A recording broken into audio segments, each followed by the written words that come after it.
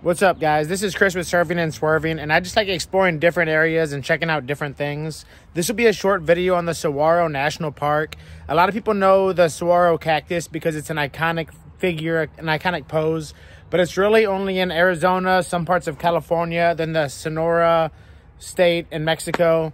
So it's actually not even in that big of a spot. So if you're in Arizona or in the Tucson area, you got to check out the Saguaro National Park. I'm going to drop a couple facts about the saguaro cactus and then just take you through the video. I love Arizona. I spend a lot of time out there, so I get to do a lot of things out there. If you're looking for things to do in Arizona, be sure to subscribe.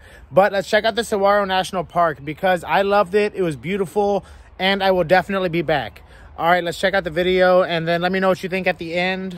Alright guys, so let's get into the video. So whenever you get to the Saguaro National Park, I always recommend going to visitor centers because you get to learn a lot.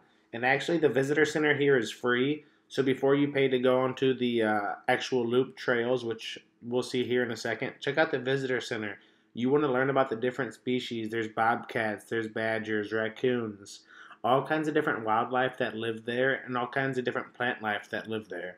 Like I said, the saguaro cactus is a symbol of the West, but it really doesn't even come from that many spots. So appreciate it while it's here. And the thing about the Saguaro National Park is that a lot of the places here in the Saguaro, you can't bring cars, you can't bring trucks. You have to pretty much hike in or come in on horseback. It's very good because it keeps it authentic and all natural. And nowadays, we really need that. So what I did is I checked out the visitor center. I learned a lot. They have a really cool movie which talks about the wildlife and how the people used to call this place home, how they lived off the cactus, how animals survive in the harshest extremes. It was really cool. You also get to learn about the past, learn about who makes people national parks, because now it just seems like a given that there's national parks. But before this, places were almost always ruined, you know, so I'm glad it's here. Here's my truck. I actually leave it in Arizona. I'm living in St. Louis, and I'll just fly out and then hang out. So I went on the Cactus Forest Drive, which is this drive right here, which some would argue is the nicest drive in Arizona. I'm the guy. I would argue that. It's a really cool drive, and like I said, I was in Tucson for like 2 days, so I didn't want to do too much, but I was like, you know what? An easy drive, and you get to see the area.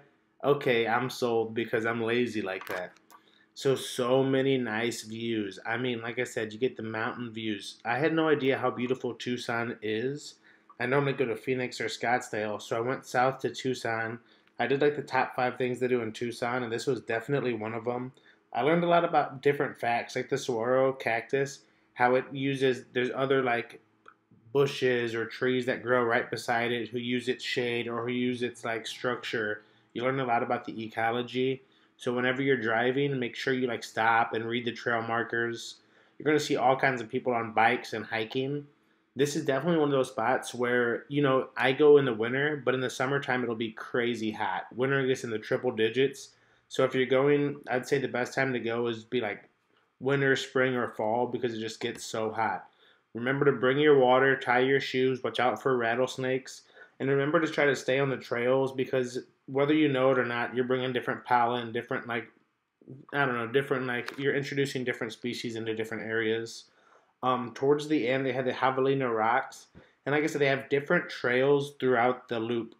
So it's like if you're on your truck, there's plenty of spots to park, and then just go stretch your legs, go get a different bird's eye view or an eagle eye view.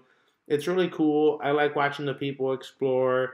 You know, everyone's got like their desert hats with like the flaps on the back of the neck, looking like, I don't even know, like Indiana Jones. It's just cool seeing everybody get excited about nature and different national parks. This is me, by the way, kind of a goofy guy, but I like to travel and do different things. Like I said, I also ride motorcycles too, so it's such a beautiful motorcycle ride. So if you're in Arizona, you have to check out the Saguaro National Park because A, you don't even got to get out and do anything. You could just stay in your vehicle. So for all you lazy heads out there, check it out, explore, and on to the next spot, which is the Saguaro National Park. If you like it, be sure to subscribe to the channel as I explore different areas. Well, thanks for watching the video. You know, I could have gone into more facts, but I'm just trying to get as many videos out as I can. I have a lot of videos of Arizona, so I'm going to be sure to upload them just to show you guys what to think, what to expect. So be sure to subscribe to the channel. I'm from the Midwest, but I love the Southwest. All right, guys, thanks. Surfing and swerving, and get out there, move your body, and stimulate your mind, care for the earth, drink water, love your neighbor, all of that. All right, holla.